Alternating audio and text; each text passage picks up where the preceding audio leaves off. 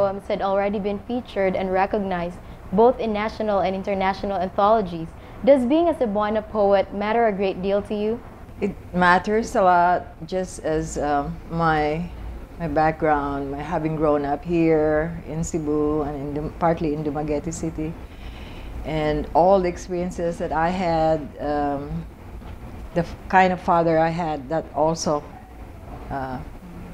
is part of who I am now, and I would say that all of these things, okay, are in my consciousness, and so when I write a poem, okay, it's all there. Okay. I may be writing about other things, but this is who I am. Okay, I am a Cebuano who happens to be writing in English, who happens to be a woman, okay, and who had all of this Cebuano consciousness in me, you know. So I would say that matters a lot. Yes. When did you start writing poems? As far as I can remember, I've been writing since I was 12, 13, 14. I'd say that as early as that, because my first poem was published in Focus magazine when I was 16. And I remember how excited I was that I didn't want to encash a check. Okay? I just wanted to frame it, you know. And I think that that's how I remember how how old I was. And but I would say at that point in time, I felt like it must have been just a fluke, you know. I don't think I felt like I was a poet. Okay, at that time, I was just writing poetry because I love to write poems, and I just sent them just to find out whether they would publish it. And when it did come out in the literary pages of Focus magazine, I felt like in heaven, and that kept me going, you know. And I felt like, oh, maybe there's something into this. Okay, maybe this is not just an illusion. Maybe I do have something to develop as a writer, you know. And the fellowship that I had, the writing fellowship I had from UP Diliman, I was 18, and that also contributed to the sense of validation, because when you're young, you don't really know whether, you know, whether you are just fooling yourself, okay, or whether you really have something to develop. And when Nick Joaquin, who was a writer in residence at that workshop, and he started saying, you know, the positive things in my poem and the metaphor and all of that, you know, I don't think I remember exactly what he said, but what I remember is how he stood up from the panel and said all sorts of things, and he defended it, and he said, you know, and all of those made me feel, oh, okay, so I think I'll go into this, you know, because if the national writer thinks that there's something in my poem, then maybe I should take myself seriously, you know. And so I decided at that point in time, okay, I'll major in English with creative writing as my area of concentration. And that's when I decided to send my works for workshop at Silliman University. So I received my writing fellowship first from UP Diliman before the fellowship I had with Silliman University, which is ironic because I was a student of in Silliman, but then I had my first validation with Nick Joaquin, and then after that, my years of exposure to Edith Tiempo and to her husband, Ed Tiempo, that helped me focus, okay, that, and also realize how important it is to master the craft, okay, that, you know, there's so many things to learn about the craft. It's not just about, you know, I'm going to write and that's it, okay. So I learned that I had to know, okay, when to rhyme, when not to rhyme, when to cut a line and why, you know, all of these theories. And I developed a healthy sense of who I am, because I would say if you don't know that they're just talking about your work and there's nothing personal here, okay, it can crush you. A workshop can crush whatever hopes you have of developing into a writer, because you can't count on them to say all the positive things, okay, and which is really what a workshop is supposed to be.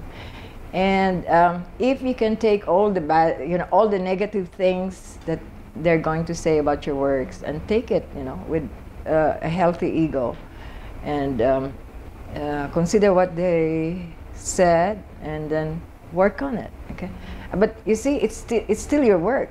Okay, so it's up to you whether you're going to incorporate what suggestions that they have made. Okay, how to make your work better, or whether you're going to follow your own instinct. Okay, of how to make it better. But it's always good to know what the critics. Okay, the trained reader. Okay, it's very few. Okay, there are very few fully trained creative writers who can give you a real critique, that will matter to you. And I would say that if you are so insecure that you'll make it your be all and end all, okay, then it's going to be very tough. Okay, and I was very serious about learning the craft, and it took a while, okay, for me to find out that this is not just about craft. Okay, and if it's yes, craft is good, and I also believe what Ezra Pound said, that craft is primarily a vehicle to deliver the content alive to the reader. Okay, it's not just to deliver it. Okay, here it goes. Okay, like a cup of coffee, but rather it should sparkle. There should be that soul in that content, which craft is trying to serve to the reader. And I'd say it took me a lot of years to realize, okay, that one has to really believe in oneself. Okay, because if you go through what I went through, where I had too many fellowships, okay, and too many theories and too many years on craft, okay, you can go through a mental block. Okay, and then the point will come when you realize, okay, it's good to master craft. Okay, craft is craft, and you need it. Okay, just as you need to know the traditions. Okay, the various traditions in writings. Okay, but then from that point, okay, this is about tradition, craft, and your talent. Okay, individual talent. Okay, so without that infused in your work, okay, then it's just another. Okay, it's very easy to come up with a publishable poem. Okay, if you know your craft, okay, you can just put it, make it look the way the craft should make it into a good publishable poem. But to say that this is a real, this is something different from just a publishable poem. Okay, this is really good poem. Okay, I would say it's because there's a heart. Okay? The soul of the content in that poem has been captured. Okay, it's not just craft. Okay, craft is something you have to master, but then you need not just the content, but you need to find, okay, what exactly is the heart or the soul of this content that you're trying to write. Okay, without that, I would say the poem is bound to fall flat. Okay, it may be publishable. Okay, especially for those who just need to fill up the pages, the literary pages of some magazine. Okay, they might decide, yeah, okay, this is okay, nice cutting of lines, nice turn of phrase, and all that. But if you go through it, and if you're a serious trained creative reader, you'll be able to recognize, okay, that this poem is, gives me a different perspective of looking at that particular experience. There's a vision here that I had not seen before. Okay, it may be the same theme. Okay, but then the way it's presented. Okay, now I go like, aha, So being able to let the reader go through that, okay, is already something for a poet. Okay, and I would say it takes a lot of belief in yourself. What or who inspired you to pursue a career as a poet? If it's a who, I would credit my dad, because he didn't really say like, hey, be a poet, okay? But he was a person who encouraged me to follow my dreams. And since he was a fiction writer and a published one, his works were published in Free Press and all of those other publications during his time. He was also a journalist and an accountant, and he had this open-mindedness, okay? And so whatever I wrote, okay, I was able to talk about it, and and he gave me feedback, and that was really, very inspiring. Okay, if I had a home wherein writing was weird or discouraged, then I would not be inspired to go on and follow my dream and spend so much years, pursuing it. But he was so supportive. He was happy for me, although he was not into poetry himself. Okay, but he was supportive in whatever kind of writing that I wanted to follow. And I think without that, it would have been so difficult for me. And if you would say, that's the who part, if you would say what, I would say, it's not a conscious choice. Okay, it's not like I said, okay, something happened in my life, I want to be a poet. Okay, I would say it's because I can't help having that, I would say, soul of a poet. I feel like when I look at things, when I see someone go through a particular experience, or even a certain look, a certain situation, when I process it, I look at it from the standpoint of a poet, and I want to capture it in a poem. Okay, and it just keeps on percolating here, and even when I'm doing something else, I may be fixing or cleaning my house, but then it just keeps on growing and writing by itself in my subconscious. So it's something that I really have no control. Okay, and I can only be fully functional and only when I have written it down. Okay, so it starts writing by itself, and then I feel like I really had to get it down, so I could be, so I could focus more on, on the things that I had to do, teach, or all of that. So I would say it wasn't really at first a conscious decision. I want to be a poet. No, it was more like it was already in me, and I wanted to. It's a form of survival, okay? Because you can't really function fully unless you fulfill that part of you that keeps, nagging at you, that tells you, okay, I need to be written down. I need to, and a lot of times I just wrote it and kept it, and because I didn't know whether it would really gel. Okay, a lot of times I may have had to do several drafts before it would gel. There were some poems that just wrote by itself, and all I had to do is probably just clean up a few lines, and that's it.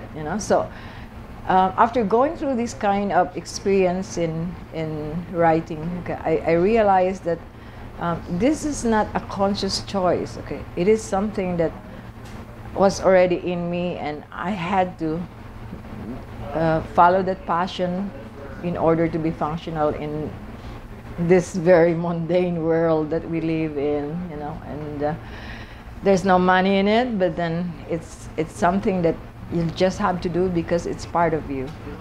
So I'd say it wasn't, because the question is whether what made me go into it as a career. Okay, I don't think I made a conscious decision. I'm gonna be a poet, but rather it was like, this is something I had to do.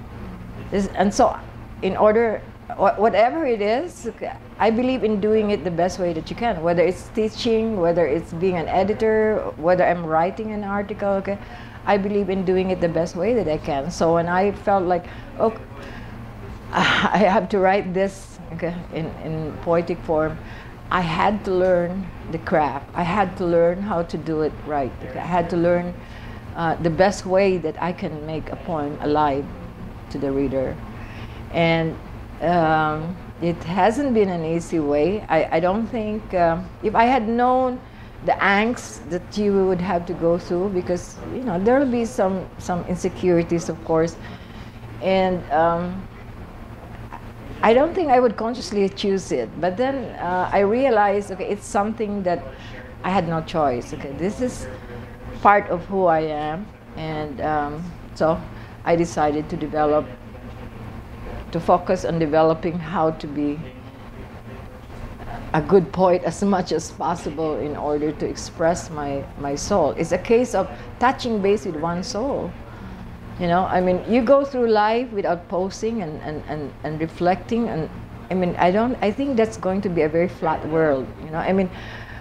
I would consider when I write down to write a poem, when I sit down and I reflect and what exactly is it that I want to write, and when it's writing in my subconscious, it's a case of touching base with my own soul. Like, how when I go through an experience, or when I look at someone, okay, when I hear somebody just committed suicide, just jump off the off that bridge,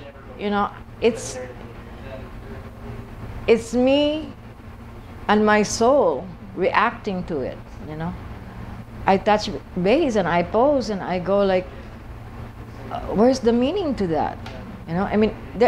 A lot in life seems meaningless unless you pose and you process it, and then you look at it in a different way after processing it, and then you try to capture it in the form that you feel best that it should be delivered to your reader. And when you finally feel that, okay, this is the best way that it can be, okay, that my reader can experience, okay, and see it from that perspective, okay, and that's the time when I would say that in this particular poem I managed to capture the soul or the heart of the content of this particular, or the theme of this particular poem. So it's not a conscious choice. It's a way of surviving because of the way I am. I happen to be. That's why I would say, my being a Cebuano, the kind of father I had, all of these things, the kind of experiences I had in life, the good and the bad, the things when I wanted to give up, all of this made me who I am. And the kind of poems that I write now, okay, are coming from this body of experiences that I had, and and of course the training. But I would say there's always a point when you feel that, okay, now I know, now I think I have the training. Now it's a case about making your poems as alive. Now it's a case of collecting it, writing it, putting it down. It's a case of going on, and you don't really bother to say, okay, this is my style. Okay, no, it's more like the poem itself gets a life of its own. Okay, when you start writing, okay, it gets a life of its own, and even if you may want to write it in a sonnet form, okay, it won't work. Okay.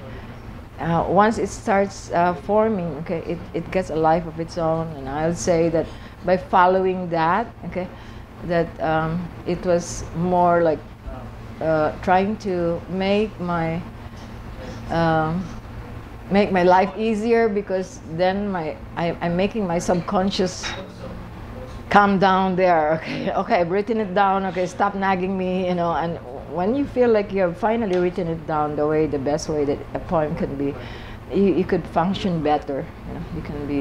You can focus more on the daily life, making a living, teaching, and all of that, being a mother. So I would say it became a career, as you put it, almost by accident, because I had to follow the steerings of my soul. In the creative process of writing, do you follow a certain schedule or a particular style? In terms of schedule, I would say I work best when when everybody's sleeping, or when I feel like, you know, I was deep in the night when the world has come down, and you know, I feel I need that kind of setting in order for things to flow. Okay, like I can sit down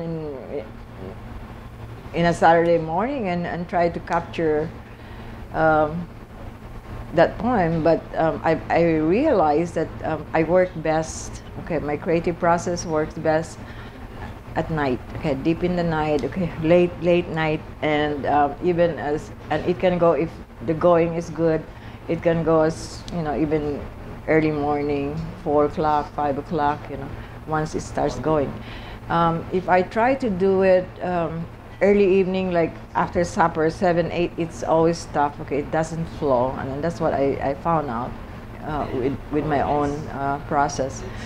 And when it comes to certain idiosyncrasy, I would say I have this thing about when I start working. Okay, now with in my computer room. Before it was just a typewriter. Okay, but now in my computer room, when I start writing, okay, I want to fix my mess. Okay, put my things here and put back my books in my bookshelves, and you know, and then of course sometimes I try it by hand. Okay, whether that. Once it starts flowing, then I go to the computer and it just flows by itself. Then I print it and I look at it and see whether whether it was just a good phrase, or whether it really a poem worth working on. And I realized that when a poem writes by itself, when it takes a life of its own, okay, when that usually all I need is 1 or 2 or at most 3 revisions, and the revisions are not major. Okay, it's just more like probably like changing some a few words here and there and all of that, and I go back to see, like, if I were to change this metaphor or this simile into something else, and then I realized, okay, if I were to do that, it would destroy the heart of the poem. Then I'd say, you know, I let it go. Okay. I also had some poems wherein I went through it with about 5 or 7 drafts, and it still will not gel. Okay, so I had to leave it. I had to put it, just save it, and I go back. I try to go back like 2 or 3 months later, or sometimes even maybe I forget about it, and I rediscover the poem, and I realize, like, aha, okay, this is how, okay, where the poem should have been. Okay, sometimes there are poems that are just difficult to hammer down. Okay, you know exactly what you would like to write about, and you think you've done the best craft or the best structure that you could give the poem, but even after the 6th draft, it just will not work. Okay, so I don't give up on them. Okay, I set them aside, and I make it a habit to check, reread it 2 or 3 months later or a few months later, and sometimes that's how some of my poems complete itself. Okay, by revisiting it after letting go. Okay, because if you just keep on hammering on it, okay, it just will, you know, there's a point in time when, you know, like, okay, you have to let go because it's now out of shape. Okay, it's getting out. And I'd say, like, aside from process, you were asking about Poetic style. okay, poetic style. Okay, I'm most comfortable with free verse. Okay, it's probably because it's the form, the structure that my poems work best. And I do experiment with other format, other structures. I love to do some haikus, as well as sonnets and stuff like that, mainly to flex my muscles. It's just like doing exercises, you know, before going into, you know, it's like doing the warm up in the gym. But then a poem, okay, commands its, I would say, commands, okay, its own style. Okay, I mean, you can't say, okay, this is the poem I want to write. I want to write it in this structure, but then it will not work. Okay, so once you start working on it, sometimes it will flow in a different structure than you intended it to be. Okay, so there is no real conscious structure. Okay, I'd say that, okay, I start writing it, and then it flows, and then I would say, like, I would experiment, okay, putting it in this particular style, but then when the poem takes a life of its own, then that's the time when I would say, okay, and whatever structure, I mean, I don't consciously think about putting it in a particular structure, but rather on how to capture that seed there, okay, the content, okay, the heart of that theme, okay, how to follow it, okay, how to put it best, okay. So I don't believe in putting that cage, okay. When you say that, okay, this is the structure, this is my style, okay, you are limiting yourself. Okay, I say that I let my poems find its own life. Okay, so writing is a process wherein you let your craft, okay, work on the heart of your theme, okay, and then when you merge them, okay, when you manage to make that craft deliver, okay, the life of that poem, okay, then that's the best structure that you could come up with in that particular poem. So if you consider about when you write and you say, okay, I want to write it in this particular structure, I don't think it's gonna work. I mean, yeah, you might be able to come up with something publishable because you might be very good in terms of craft, okay?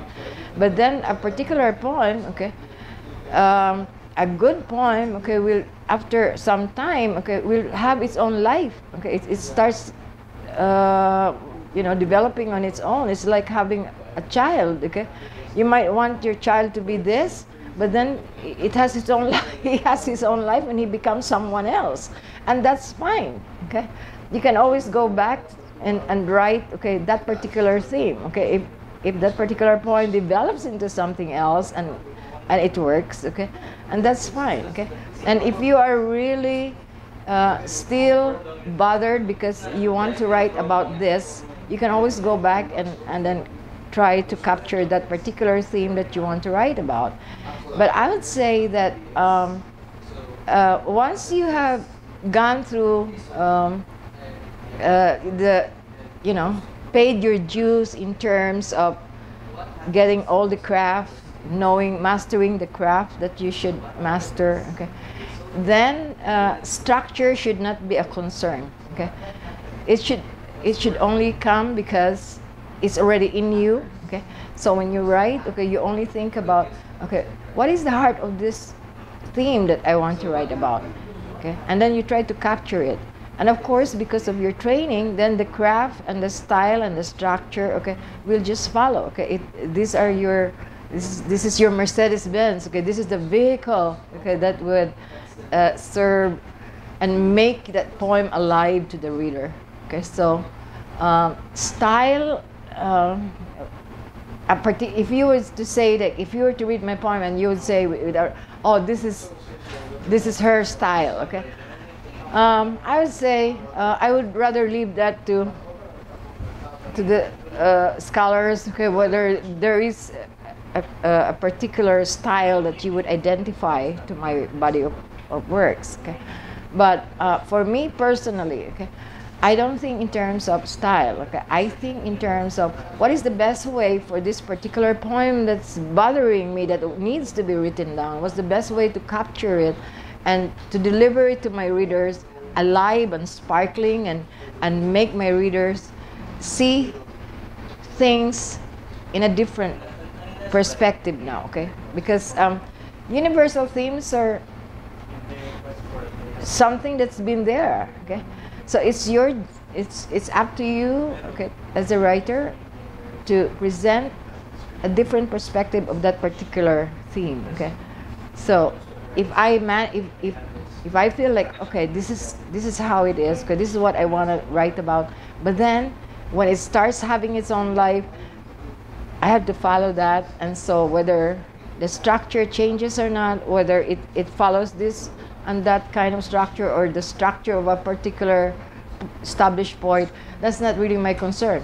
I do not consciously think about other poets. I consciously just think about capturing that poem the best way that I can in order to deliver it to my reader. My ideal reader is the creative reader, okay, the one who has been trained to read in a creative manner, and that audience might be small now, and almost like I would say includes only those who are into creative writers, creative writing programs. But then that's already beside the point. Okay, you have to be true to yourself.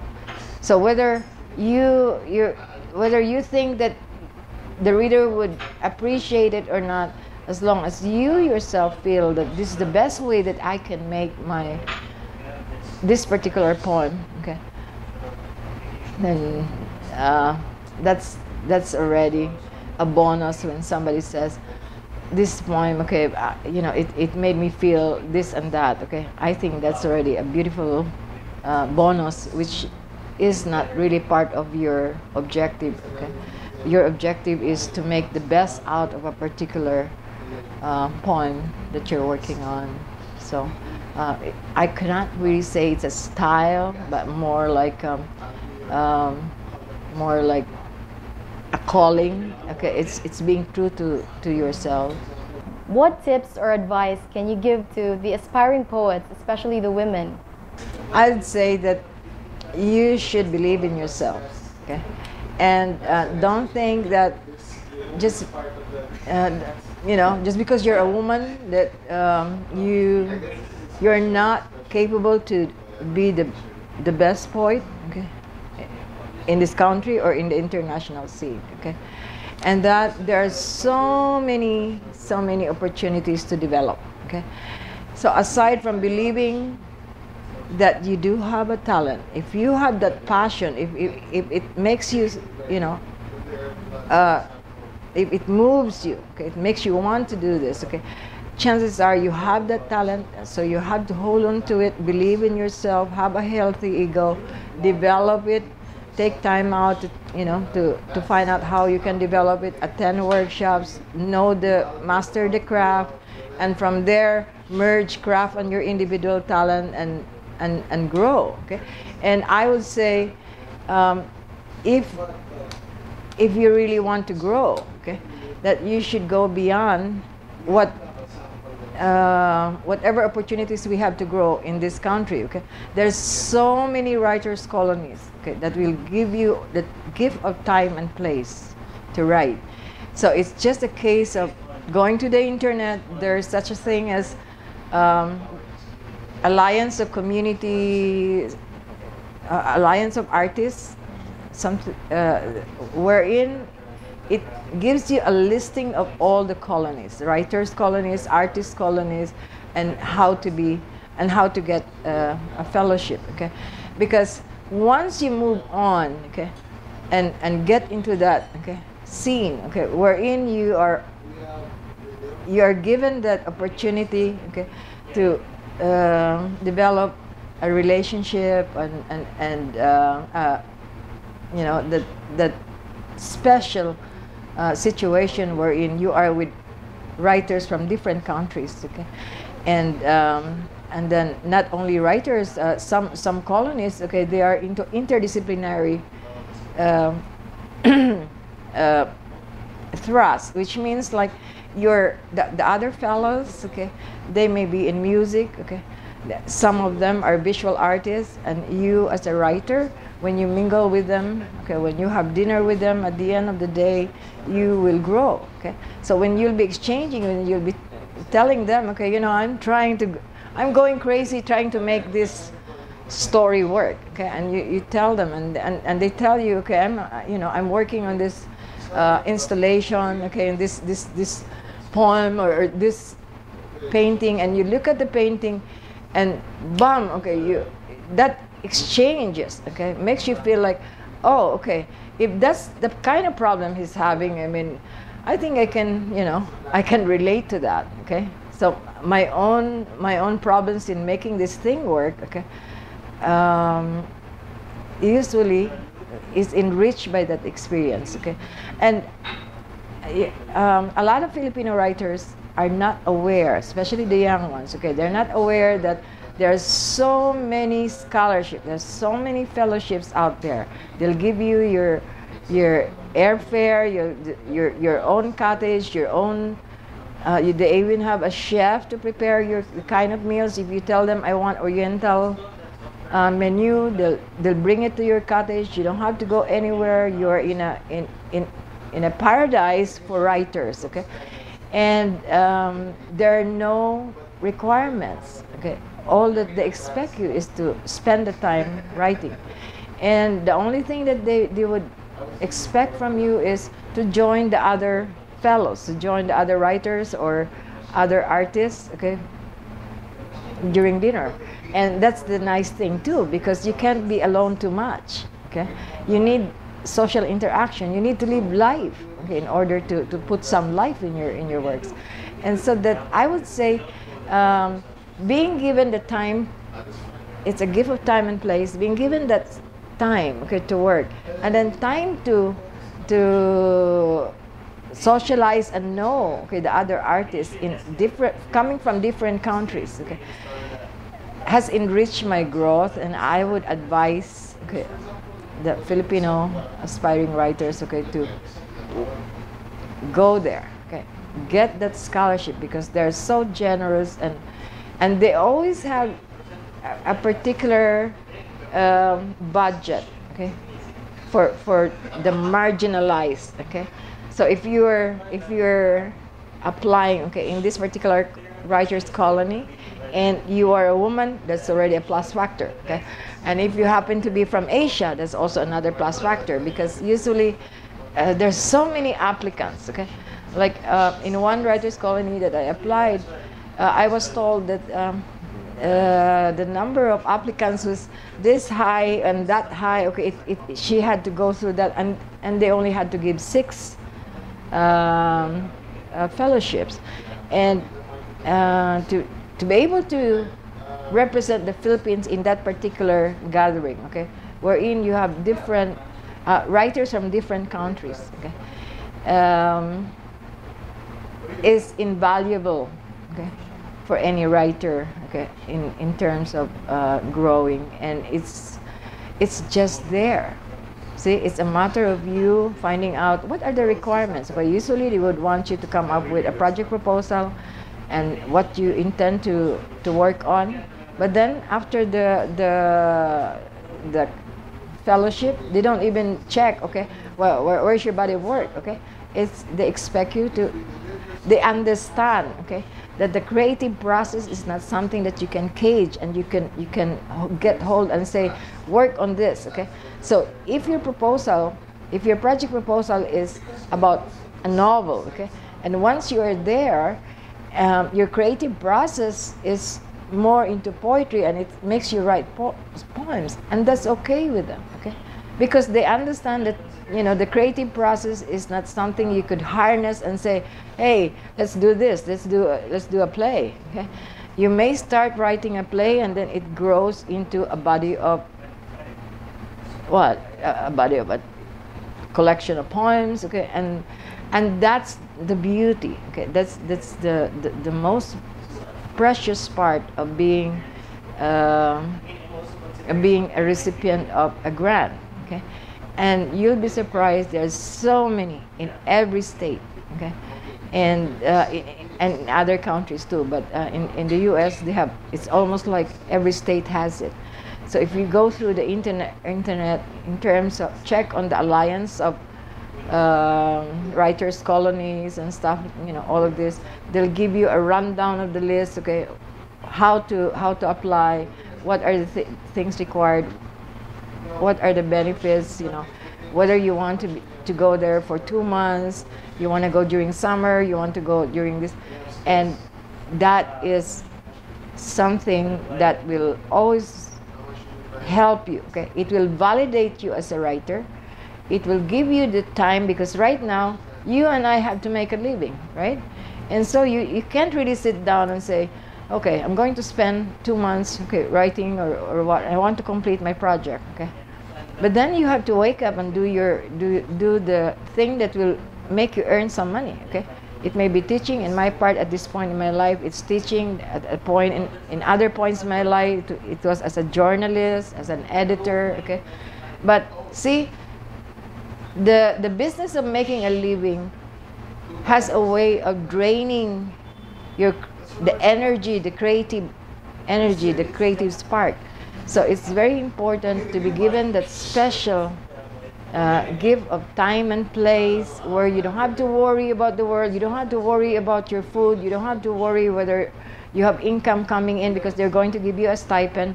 So, you're not going to worry about money for at least this particular time. And that's what every writer needs, because every writer that I know who are young, who happens to be still in the process, even those who are already in a certain age, like me in a certain age, okay, I would say that we cannot help but be stressed out about the business of making a living, okay? So the business of making a living is always something that can eat the time that you would like to spend in developing yourself as a writer. And so right now, as a student, okay, you will have to find the time. So it's a case of deciding, okay, now I have to do my assignments, now I have to run and do this, attend my classes, okay. But then you have to consciously decide, okay, this Saturday night, I'm going at least to spend time, okay, trying to write this, okay, creative work.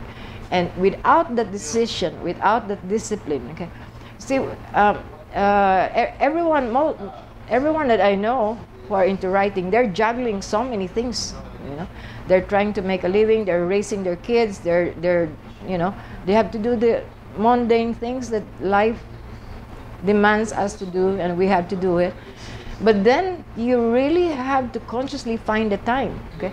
When I was doing this, when I was an editor, and I had to raise my kids, I was running around, I was a journalist, I was also teaching here and there, okay? I had to budget my time, okay?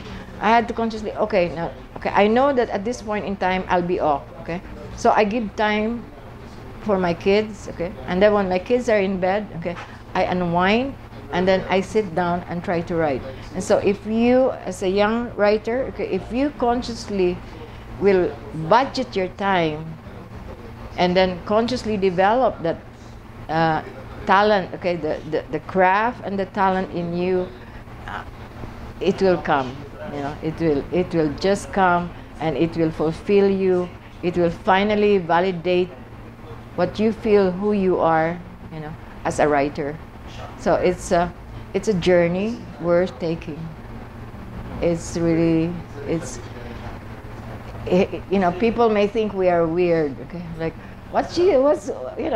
so she has written a good poem, so what? I mean, in a way, it's an understandable comment, like why did she bother to spend so much time, trying to revise that poem and all of that? She could have spent time, watching a good movie and all of that. But then, if you have fulfilled that passion, even if you spend so many times revising it, okay, when you reread those works, okay, whether they end up published in a very good anthology or not, okay, ultimately it's your journey, okay? And towards the end of, I hope not really the end, but at least in the middle part of your life, okay, it would be nice if you'd be able to say, I'm glad that I took that journey. It made a difference. You know,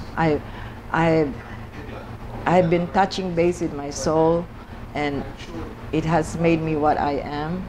I'm a person who is sensitive to other because I am a poet, because I'm a writer, and all the angst, all the things that your subconscious has been telling you, oh, you're fooling yourself, you're no good, and all of that will die down. Okay? Because when you're young, okay, you can't help but feel like, am I fooling myself, you know? And like, is this really worth it? It's not going to make me rich, okay? I still have to meet a rich poet, okay? Maybe when, okay, the poet laureate in the US, they get a certain money, they get about 100,000 one time, but how many of us can do that, right? So it's about being true to yourself. And when you are true to yourself, you can go on with your life with a peace of mind, you know? No matter what they think who you are, it doesn't matter anymore. You know, you go on with life knowing that this is who you are and you are working on it. This is the journey that is part of your life, and I would say always try to find a good mentor, okay? Because it helps. Okay, when you are young, you need a mentor. You need somebody who will follow up and say, how are you doing? How are your works? Okay, send it to me and I'll give you a feedback. Because you're in the dark, okay? You're in the dark whether these works are okay or not, okay? But once you have mentors, okay, to tell you, okay, this is kind of very weak, and or you need to work on this and all that. Once you have very good mentors, okay, your development will be very fast, and it will make your journey easier, and you'll find out that despite what this very, very materialistic world has to say, it's still good to follow that passion, even if there's no money in it, you know, because you are being true to yourself. Thank you very much for that interview, ma'am. And I'm sure for all the aspiring writers out there, you have learned a lot from our interview with Miss Maripaz Sandiego, the same way that I did. Thank you very much, and God bless.